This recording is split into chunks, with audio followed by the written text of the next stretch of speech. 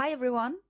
Seeing as now the importance of remote teaching and training is more apparent than ever, we decided to speed up the development of a completely new module for e-learning in 3DVista Virtual Tour Pro, which we would like to present and explain in this tutorial today.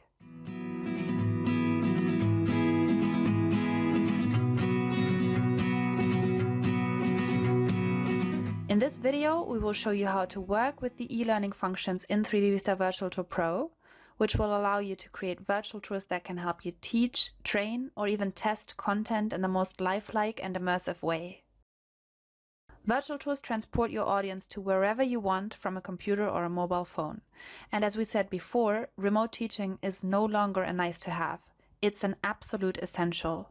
And it is for that reason that virtual tours have become increasingly popular in teaching and training, because they allow students to travel anywhere in time and space, and they allow companies to place employees in potentially dangerous situations without actually getting them in harm's way. So how can you take virtual tours as most people know them, where you can look around and maybe click on a couple of hotspots with information or integrated videos, and make them your training tool? These are the new e-learning features that allow you to do just that.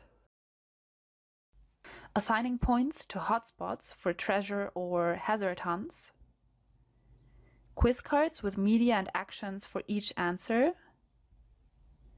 Scores, which allow you to tap into the benefits of game-based learning and gamification, or to use the tours as actual tests and exams. And finally, LMS integration, which automatically feeds the student's results. So how many questions did he reply to correctly? How long did it take for the whole tour? And feeds all of that information into your learning management system.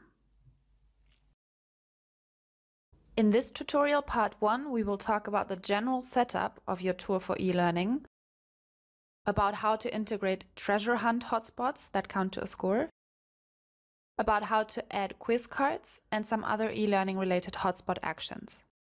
In tutorial part 2, we will talk about e-learning related skin elements and the score system, and tutorial part 3 will be on LMS integration.